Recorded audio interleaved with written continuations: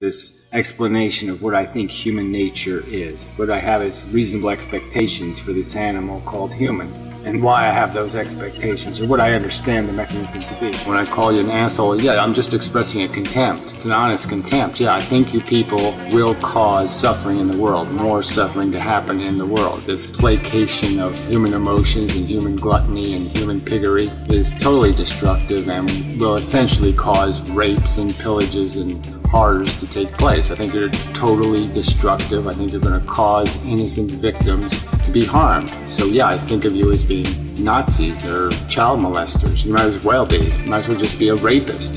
That's the level of contempt I have for the vile puke that you spit onto the airways. I have to sit here and waste my time having to refute silly arguments that we can't help being monkeys, that somehow logically we can't understand that I'm conscious, they're conscious. I don't like feeling bad, they don't like feeling bad. This isn't complex math. And of course I should have some sort of frustration and irritation that I have to explain something that basic, because assholes like you are going to try to say humans can't see that. Humans can't understand that they have to take within a realm of efficiency, that they can't just take something, they have to exchange for it. They have to produce value when they take value. If you're going to impose harm, you have to produce something of value to justify it. You can't create a victim unless you have a cause to justify the victim creation.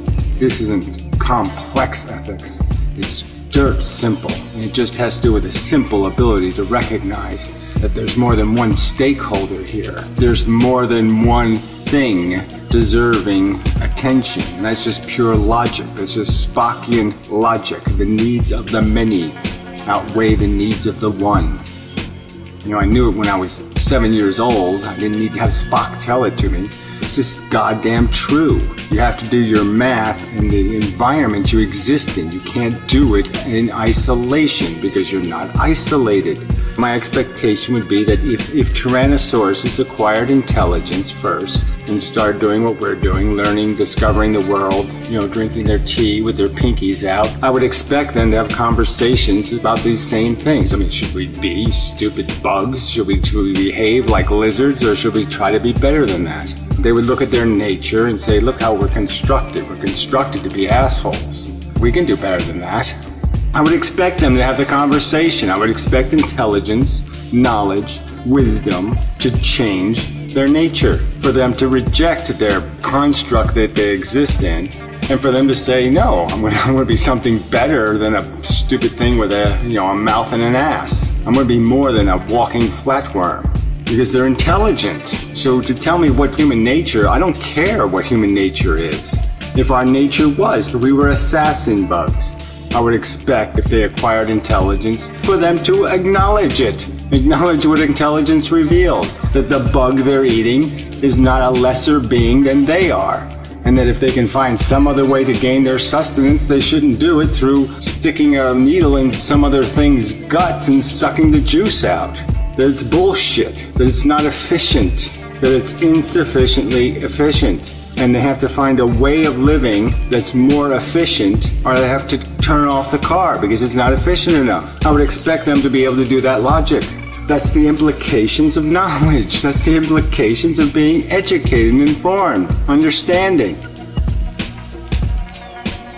I understand you are of the Nietzschean perspective, which is I'm going to deny what knowledge teaches me, and I'm going to revert back into a bug.